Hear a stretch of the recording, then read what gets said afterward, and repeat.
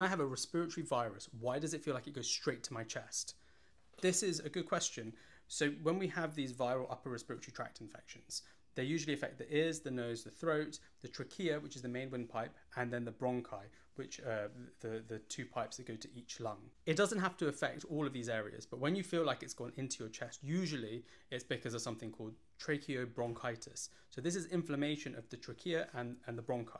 Here, when there's inflammation and constriction of those airways, you can feel like it's a bit more difficult to breathe.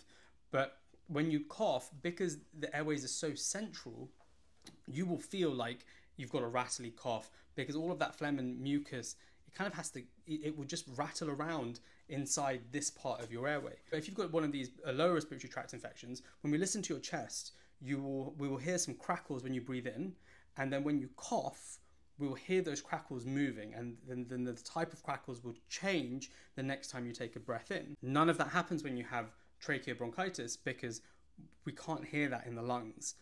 And there's not a great deal that we do for that. Sometimes we give inhalers, sometimes we can give steroids, but antibiotics and other treatments won't really do much because it's usually caused by a virus.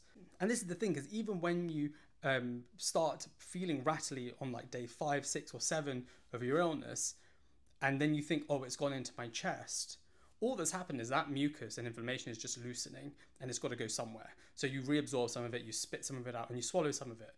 Again, it doesn't always, none of that really means that you need antibiotics. We go more on where you are in the story. So for example, if you're now no longer really having fevers, if you are less breathless, if you are feeling better and you're able to go about your daily activities a bit better, then just having that worsening cough or a rattly cough doesn't really mean that much. It doesn't mean that we will guarantee to give you antibiotics because you are otherwise well, and that cough will now hopefully start to settle over the coming weeks.